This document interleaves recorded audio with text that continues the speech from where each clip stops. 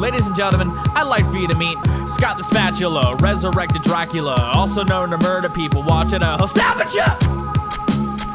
I'm dead, but my corpse is looking tasty like some challah type bread. Better double tap the zombie with the bullet to the head. Brains are splattered on the walls with the hollow point spread. And Scotty took my body to its backyard shed, where my soul is with some skeletons led by Lord Zed.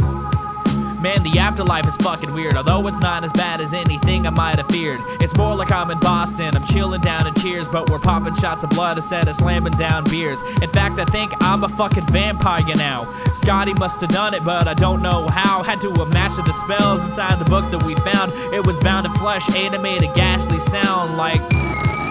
The shit was hella crazy. I think because I'm craving blood, my vision's getting hazy. Memories are fading like a body in the mist. But before I forget, I'm putting Scotty on my kill list. He's at the top because he turned me into this. So I'll drain him of his blood in front of his wife and kids. Spray him with his veins and hook him in with his ribs. Cook his wife like a pig out to slaughter. Then convert his son and daughter into another batch of night stalkers, neck choppers. Sliding through the light of the moon, ready to turn the whole city into ravenous goons. Coming through with another gory monsoon, like a graphic scene out of Doom. Turn the town red like a masquerade rune, reigning over all as the undead groom.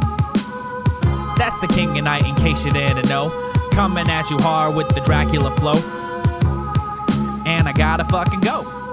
Listen to them, the children of the night. What music they make.